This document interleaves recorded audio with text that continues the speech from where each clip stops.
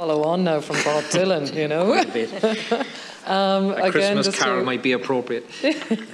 Yeah, just to really to welcome, I suppose, and thank, I suppose, Senator Mary Siri Carney and I suppose the whole Committee on International Surrogacy. It really is a great achievement. It shows the power of our committees as well.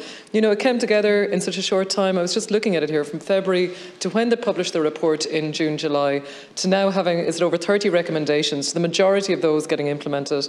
And like for all colleagues here, for men and women, for families across the country, and I know senators that are so involved in the committee as well, I think this is really a great achievement. So well done. And I think it just shows the power of committees, doesn't it? It really does. I suppose for myself, I am absolutely overjoyed because we will have hopefully another 40 jobs in Ballinasloe. And that is all thanks to the commitment and the investment through Minister Heather Humphreys. And that's sort of a remote working hub through the Towns and Villages funding that was announced this morning.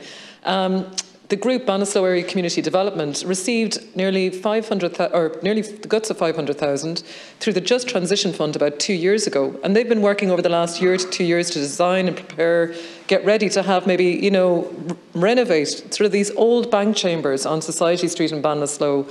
And it's really great to see now that with this extra injection of investment, it's going to bring them to the point where they're going to be able to, you know, they've brought it to design stage, they've brought it to tender, they're now going to be able to start the works in that building, hopefully this year. And in 2023, we potentially will have those offices open for another 40 people to start working in the town of Ballinasloe and shop local and perhaps shop ballinasloe.ie and support our great town.